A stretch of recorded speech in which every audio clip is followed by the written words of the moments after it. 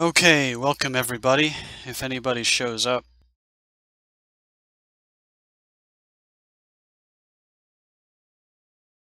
another attempt at a boring stream that's non-gaming.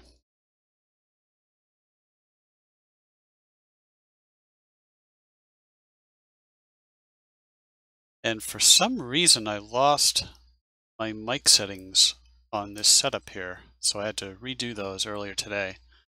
I did that while I did my fairly short Linux stream that I was testing out.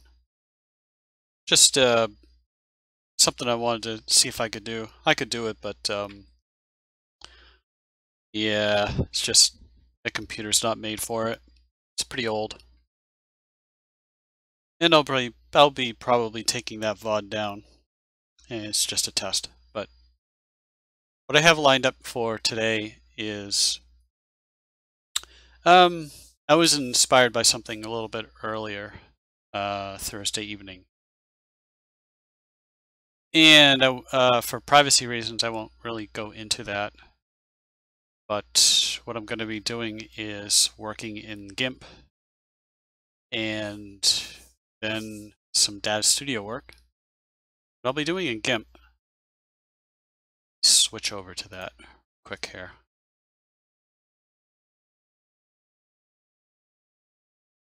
So I was going to work on this texture here. And I already worked out before the stream what I was going to do. Otherwise, I'd be streaming an hour of trying to go through different layers and merchant resources and stuff like that, just to kind of get a feel for what I want to reach. But now that I want to know what I do, and it is in fact showing up still here in Data Studio, but I'll go through a basic workflow of what I do here in the GIMP and how you can do this without having something like ZBrush or even Blacksmith 3D, something which I've been looking into. But you know, I don't know. I mean, it'll make things a lot easier, but really, how many textures do I make, say, in a month? So right now, free is working out as just a couple of additional steps involved.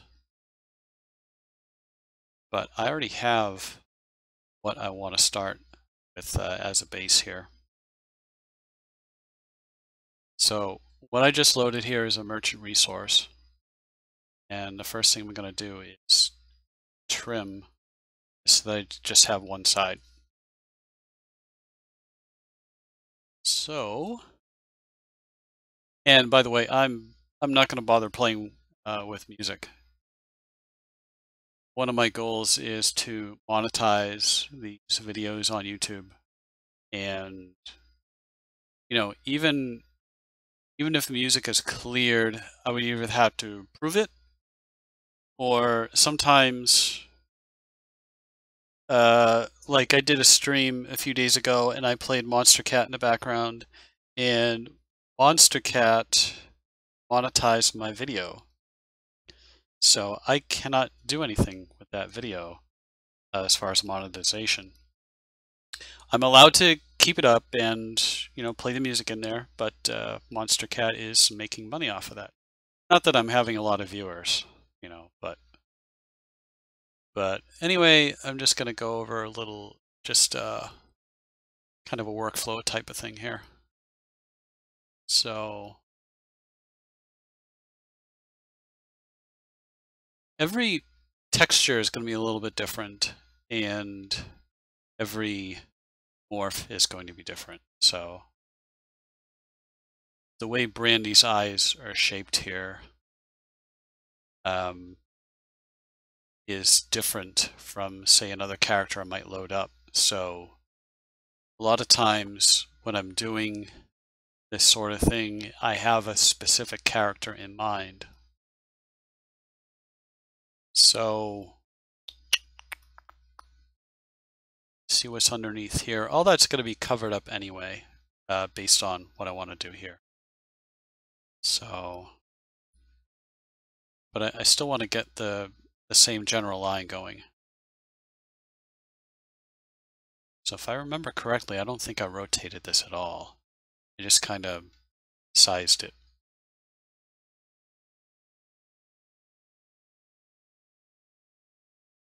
So the first thing we're going to check is the alignment. So what I'm going to have to do is I'm going to have to figure out a different naming convention.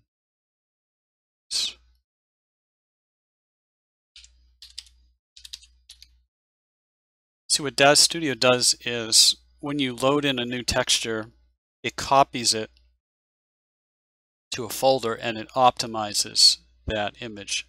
So let's say you load a TIFF image as a texture and it's several megabytes.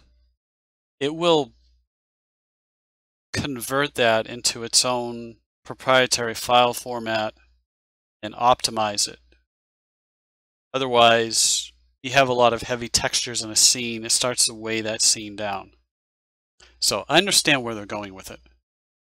But as a general rule, when I work with textures and I load them into DAZ Studio, I just go by JPEG as default anyway. You really normally don't notice a big change. So now I'm just saving that as a JPEG and I call it test001. As you can see here, it's just kind of showing a blank test placeholder. But this is how it's going to look on the character. So I have to shape a little bit more.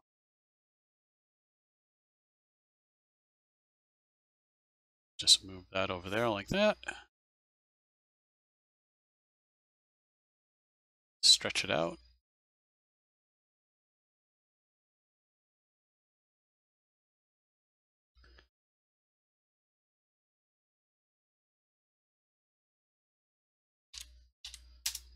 .002, I just do an incremental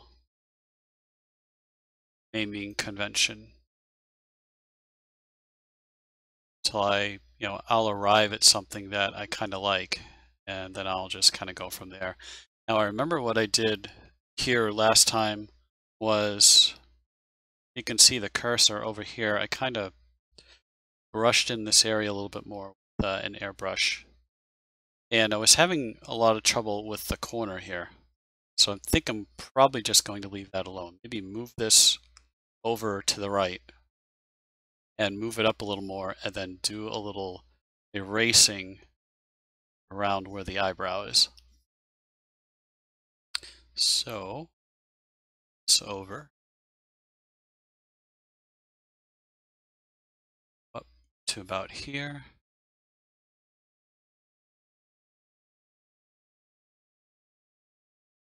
This bloody thing keeps moving. Click on it.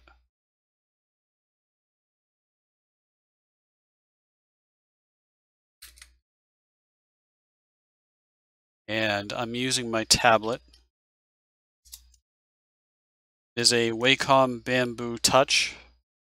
It's several years old. It's not made anymore. But it's a really nice unit. It doesn't have a very large surface area to draw on, but it has 4 buttons on it. And the stylus is okay. It's not the best one in the world, but it has interchangeable nubs. And it also acts as a touchpad, so there are a lot of, why am I doing that? There are a lot of features involved. It's a very nice starter, beginner to intermediate tablet. Eventually I'm going to upgrade to an Intuos. I don't really see a need for it right now. Yeah. But eventually that's what I'll go with. I can grab one for somewhere around $100, $150. Just kind of do a little.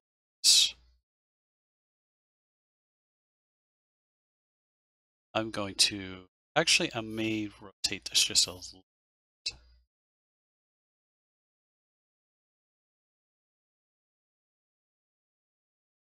I'm going to erase this area here.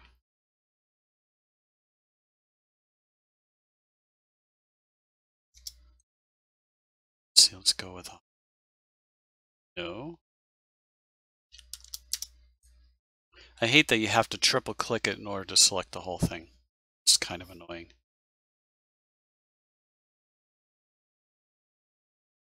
No, that's the brush I want.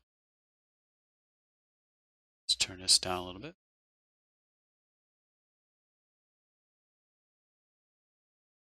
Just want to get the eyebrow, and I want a nice smooth transition here.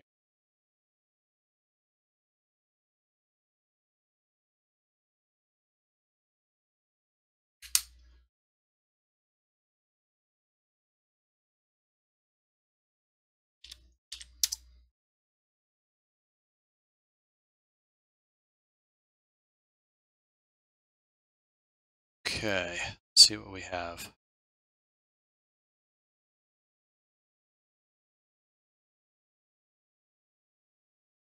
Not bad.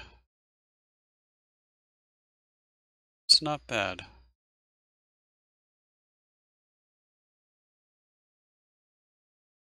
I might add a little bit here. Again, with the way her eyes are shaped, this one's a little tough. It's always tough to make do custom textures with her because of her eye shape. It ends up being somewhere in here.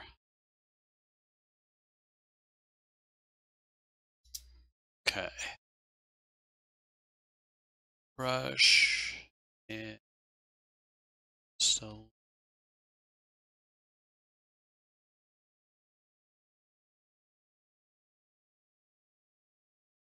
just a gradual step-by-step kind of thing.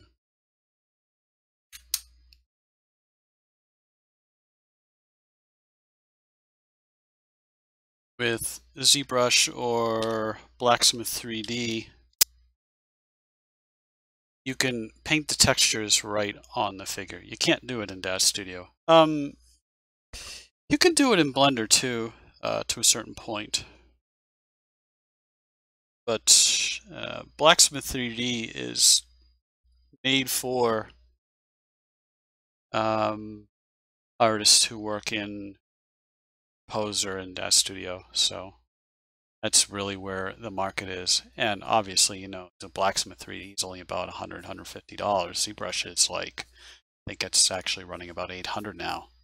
So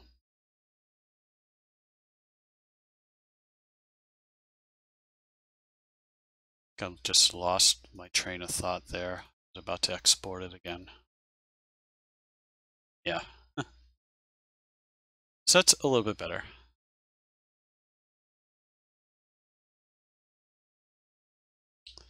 So the next thing I'm going to do is it's actually working out a lot faster than I did it the first time.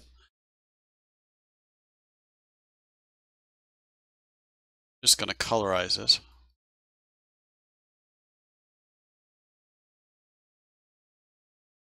Kick the saturation way up and just a little bit brighter, maybe? I didn't do a brightness before. I can always test it and find out, and if I don't like it, I'll just hit Control Z.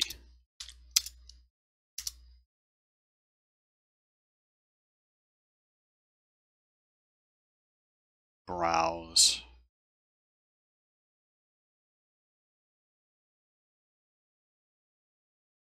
You know what? It's actually kind of cool. I kind of like that.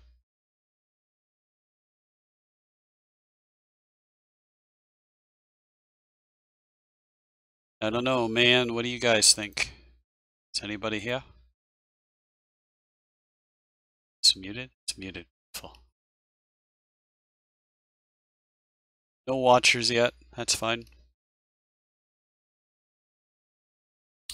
Maybe people on YouTube can give me input. Actually get views on YouTube.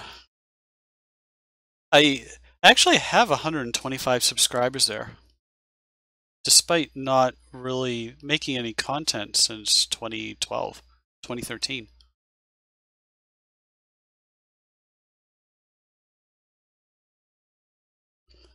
But, you know, really the point of doing this is to really just kind of show people what I go through, I guess. That looks a little blatant there. I wonder what's going to happen if I merge lights. It's probably not going to show up because it's right here by the eye line. So I probably don't have to worry about that. Soft shadows, 0.25. I probably should have changed that before I saved it as a default. Let's do a spot render here. Yeah, you know what? I'm not going to lighten it. I'm just going to leave it so that it kind of looks black. Back to colorize. What I'm doing here is you have presets, so you can save a preset, but it also records previous times that you've messed with these different plugins. So you can pull that up. And if you just need to make a little adjustment to it, like I'm just going to go with 0.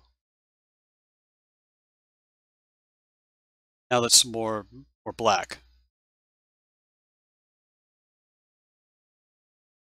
More black. None more black. None black. So now we pull up test 7.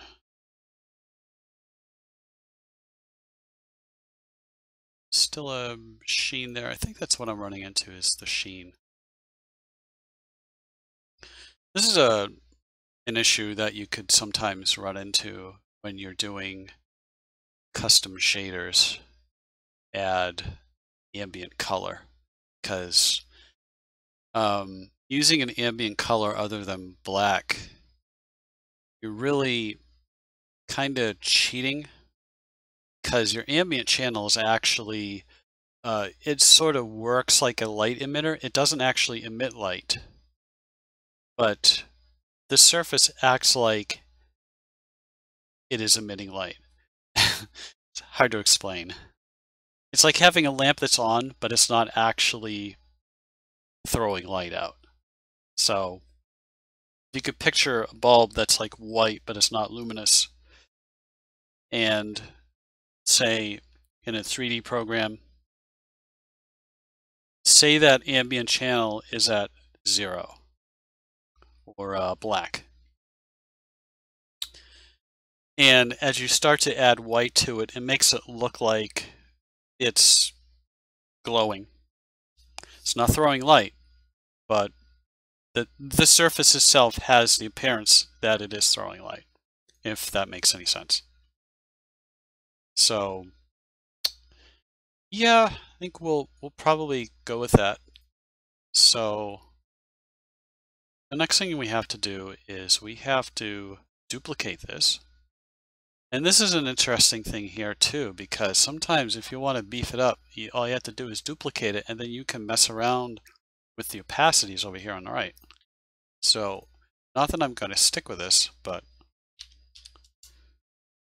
give it a try, because why not?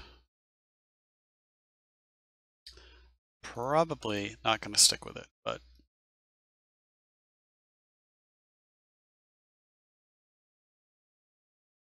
right, I mean, it's fine, but so what I'm going to do here is I'm going to flip this horizontally, so it's like that. And this is probably a good time to bring up a grid view. So I'm just going to show a grid. So here's my copy. This is just going to help me line things up. It's not easy on the eyes, but kind of gives me a general position here. Let's back out a little bit. So what I'm doing is I'm looking at this line here, going to line it up with it appears to be this one.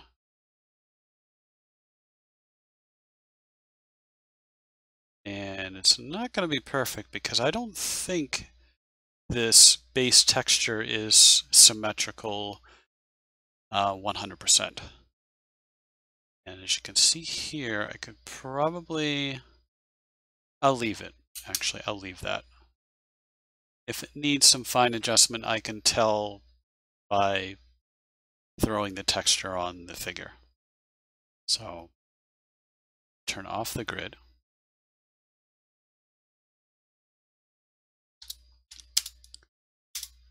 Test 09.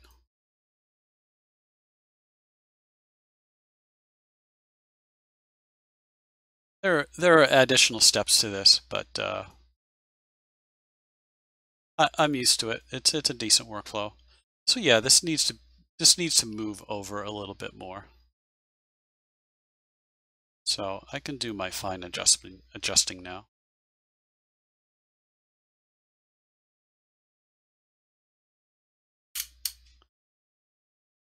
Somewhere in there.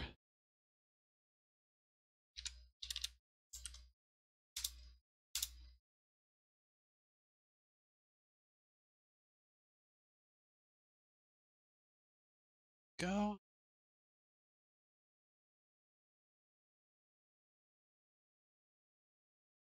Still needs to move over a little bit. Probably up just a touch.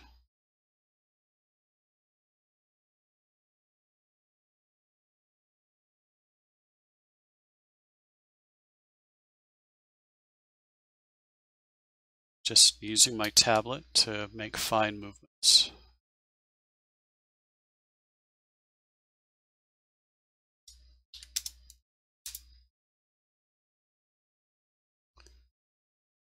Test it again.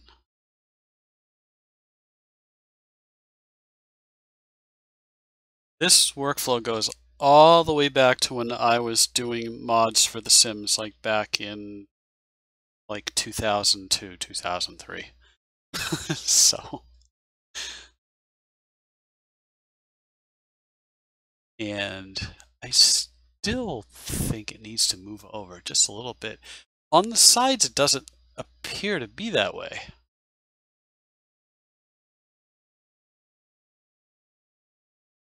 And it's not bad. I still feel like it needs to move just a tiny bit more. It looks fine here, but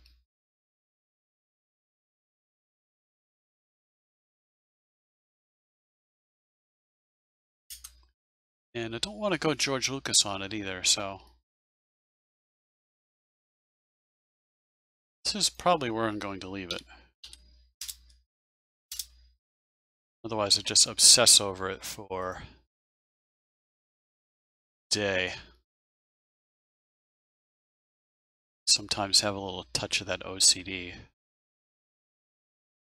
See, part of me still wants to move it to the right a little bit, but I'm going to leave it.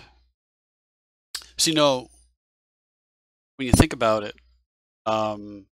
say with real makeup work, it's not going to be 100% symmetrical. So people are not going to notice it being this, you know, this far off, which really is not that far off at all. So the next thing I'm going to do is I'm going to merge, where is she?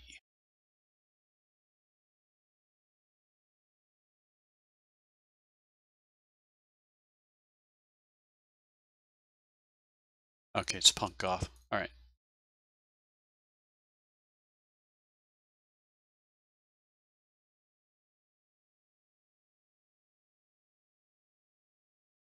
What I'm going to do is save a shader setting. Reading asset. Going to transfer a shader setting over. So I'm going to save one. And then I'm going to merge that onto this character. So what I have to do is I have to load another scene. So it may get a little confusing here for a bit.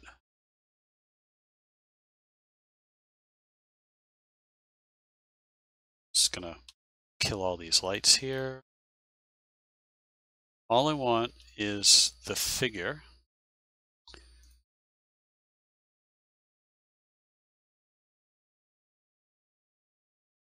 See how confusing that is? But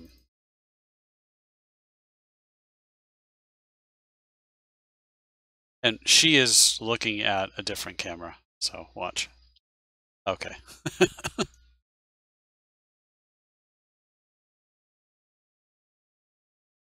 This lip texture I am going to copy. So, come on, you can do it. So this surface here,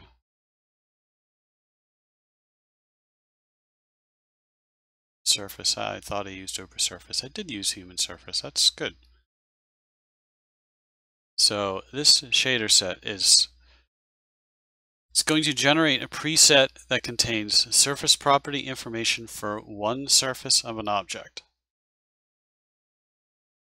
You can apply this to anything you want, but it's going to save parameters from one single surface. These things are broken up into many different surfaces or nodes.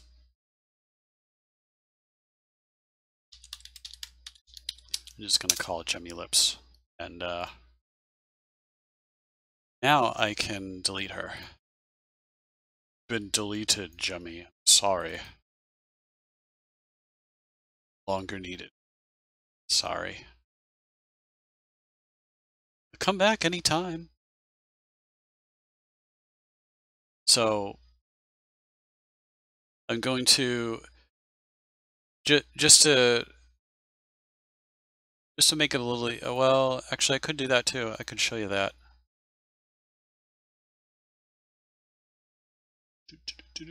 So shader presets, Omni, human surface. If I go, just apply this. Will it save it? I'll do ignore textures. So now just the surface is applied. What I can do now, just check this bump really fast here. It's still Remy. Okay. I could have probably just tip back over. See what happens.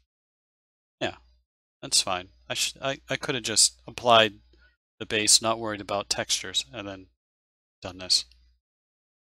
So as you can see, it matches up really well already.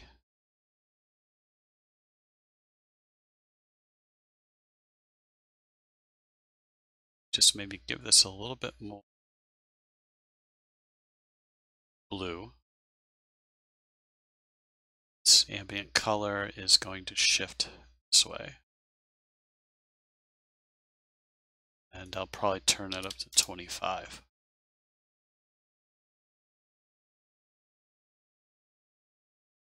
So something like that. Specular 1, specular 2.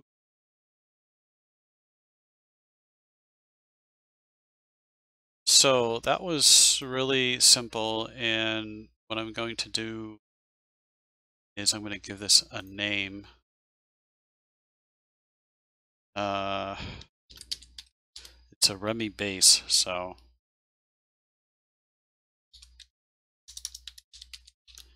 go blue 1.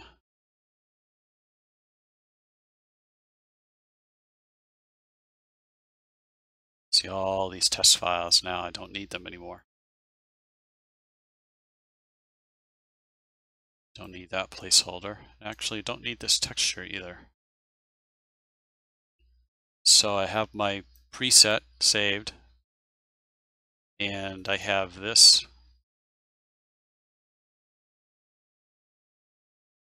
texture already saved.